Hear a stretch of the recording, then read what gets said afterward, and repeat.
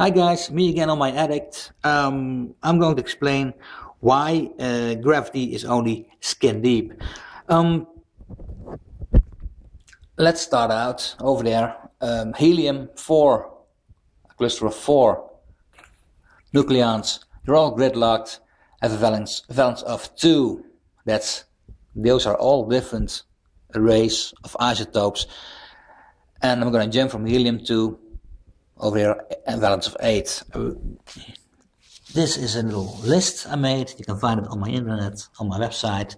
Shield 1, made out of 4 nucleons max. That's your helium.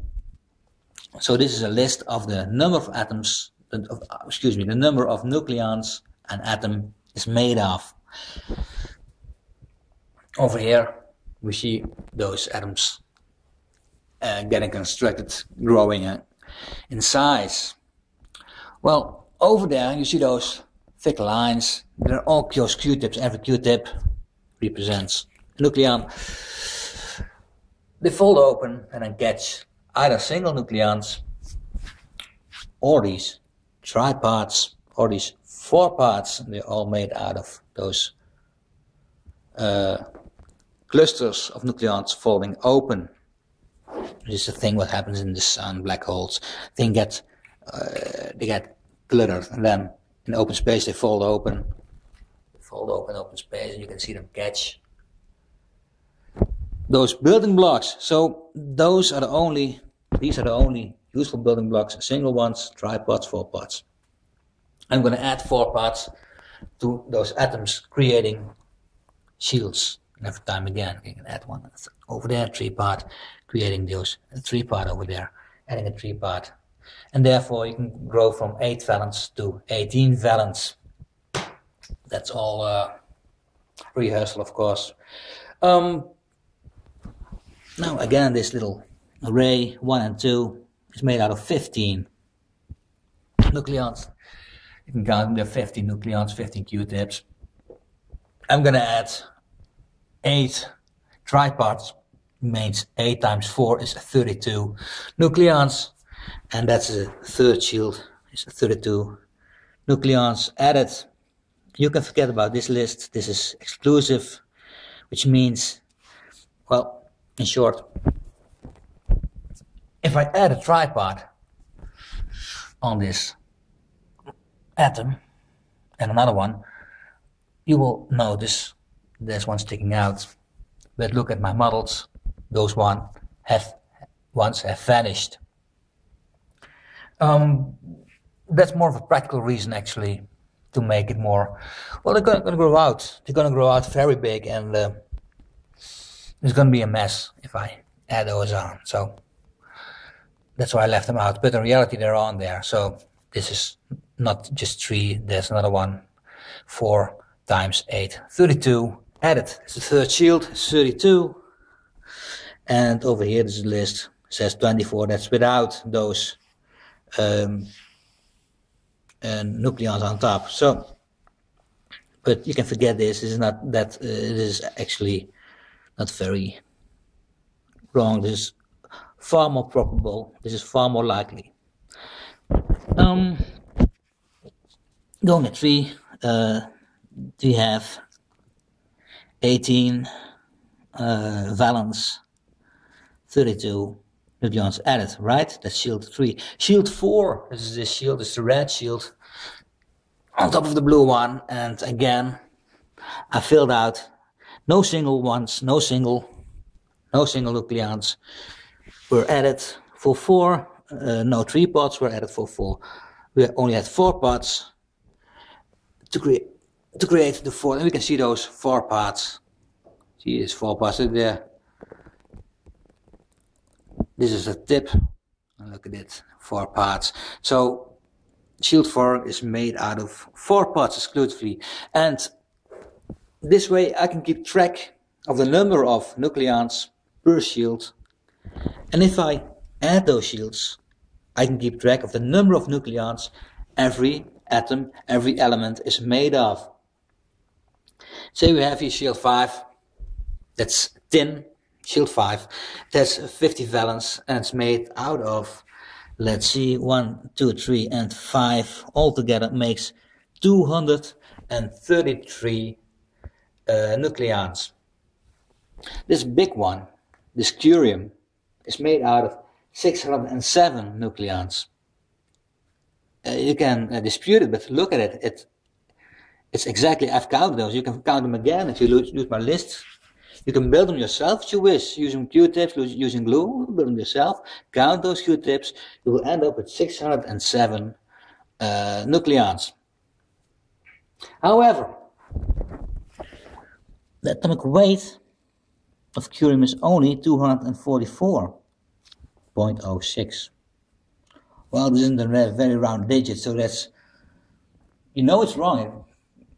Because this is the most common sense. If you have an atom made out of 600 nucleons, this is every U is one. Is the weight of every 1 U is the weight of 1 nucleon.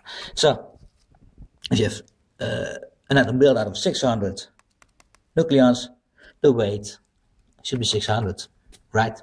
Well, in this case again, it's scientists with their stupid scales. Well, you can use scales, but not in quantum physics. Come on. And they think mass and weight is the same, but it's not.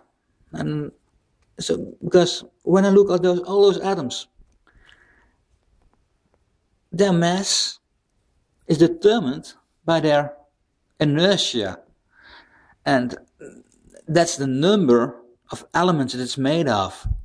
And that should be a line, but it isn't. It should be like this. This is the most common sense. Atomic, that's why I write down atomic mass, because this is mass, inertia. You will find that this inertia is exactly right. And looking at the digits, looking at the numbers mainstream science delivers us, we get, they are very low. So the weight is far less than the mass, than the actual mass. So that's funny. And, well, it actually confirms my my theory that gravitons and electrons are the same objects. It also confirms that mass and weight are not the same thing. They have nothing in common. How can I make this clear? Well, these things, the mass of these things is measured on scales. And since gravitons only interact with the outside ones, the outside nucleons, only the outside nucleons are getting weight. And I tried that out and I counted. I have this wonderful schedule here, this wonderful oh well, this one, what do we call this? Oh hell, it's letters on paper and numbers on paper. Call it whatever you like, but look, meticulously I've been writing down the numbers of nucleons all those atoms are made of. And you can count them, as I said. So, having that in hand, I can count the number of nucleons on the outer shields. So, shield 7, the outer shield 7 has 200 nucleons. And shield number 6, with the 72 valence, shield 6, is 174 nucleons.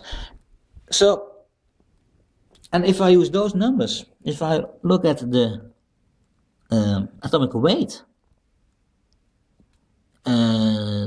which can be found on the internet on various websites, look at the atomic weight and look at the number of nucleons the outer shell is made of. Curium has a weight of 244. The outer shell is made of 200 nucleons. Hafnium, 178. Outer shell is made of 174. Tin, 118. Made out of 127. Those are in line. the number of nucleons on the outside and the weight of those atoms are in line. Isn't that marvelous? And even if I go into more detail, if I scratch out the more obscure ones and give extra points for ones on a, well, let's see, look at this one. You see the red ones, they are not the yellow layer is the outer layer. The red ones are the previous layer, but they're almost at the surface. So I add points for that. And deduct points for the ones who are inside, who can't be reached. Look at the yellow ones here. This is an inverse pyramid. Those yellow ones here in the middle, those yellow ones, 1, 2, 3, 4, they cannot be reached from the outside, so I deduct those. So, and even if, so when I do that, it gets even more precise. This number is almost the same as those. So the weight depends on the surface of the atom. The weight of the atom depends on the surface of the atom, whereas the mass of the atom, the inertia, depends on the entire number of nucleons, not only the nucleons on the outside. So, when we have an atom growing in size, the mass grows with it in a very nice line, it should. But the weight, the gravitons only interact with the outer shell, with the outside of the atom. So mass and weight differ. And we can see this in the graph. You know, the mass increasing, weight increasing the same rate. Watch the start with the same weight, but then slows down. Got the same thing here. It starts the same, and then when it grows bigger, the inner nucleons cannot be reached by gravity. Well, what does this prove? Well, this once again proves that weight and mass have nothing in common. They are not related. It also proves that nucleons only interact with the outside. Gravitons only interact with the outside of an atom. Let's take lithium here. This is lithium. Actually, it's a bit overstretched. You see the blue members? They're quite long. They should be as long as this one, maybe. So that will make it a very compact construction with all those things spinning. Sorry for that. So suppose I stick this one on top, make it a part of the atom, and this one can spin, and so do the quarks within the atom. But again, let's take this graviton. It cannot penetrate the atom. It cannot penetrate the outer shield. So if a graviton was smaller, it was substantially smaller than an electron. You see, this is an electron in orbit. This is a proton, electron in orbit. If a graviton was much of or smaller, it would be able to interact with the inner nucleons. But as we saw, comparing mass and weight, they do not interact. They only interact with the outside.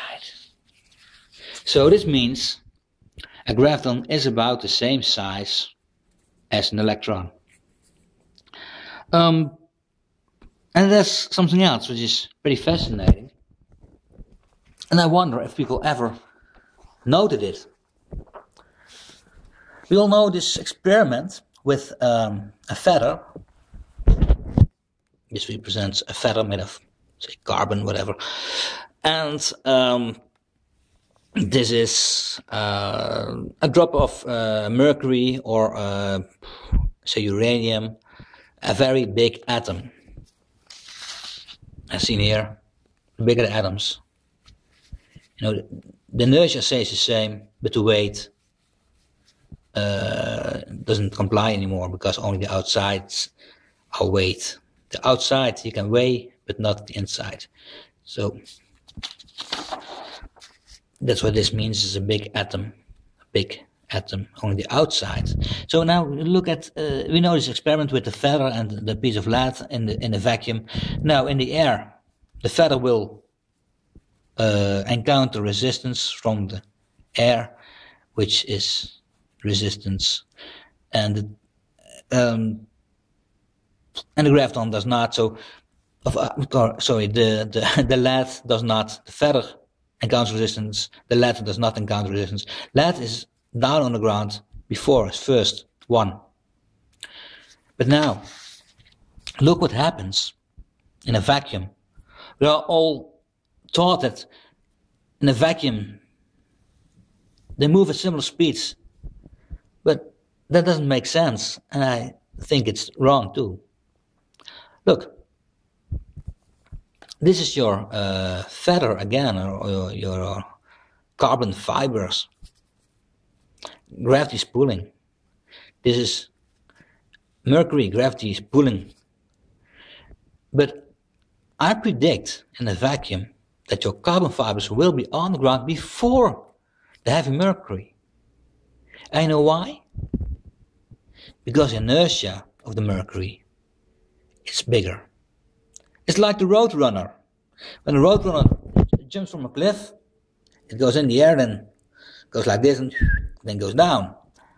So that's what inertia does for you. It makes it accelerate slower. The feather, the carbon fibers, they have a lot of space in between them, and gravitons can easily go in between those molecules, in between those atoms. There's no problem. So this will react. Your feather will react like this. Mass and weight the same. Inertia and weight about the same. But over here, inertia is far bigger compared to the weight. So there's more inertia compared to weight when it comes to bigger atoms. So I predict that a big heavy atom will fall down slower than a very small atom in a vacuum. So that's all. I hope I've proven enough that the size of gravitons and electrons are similar. I hope I've proven that gravity is only skin deep. It only interacts with the outer shells, the outer shield of those atoms. Well, that's it for today. Thanks and have a nice day.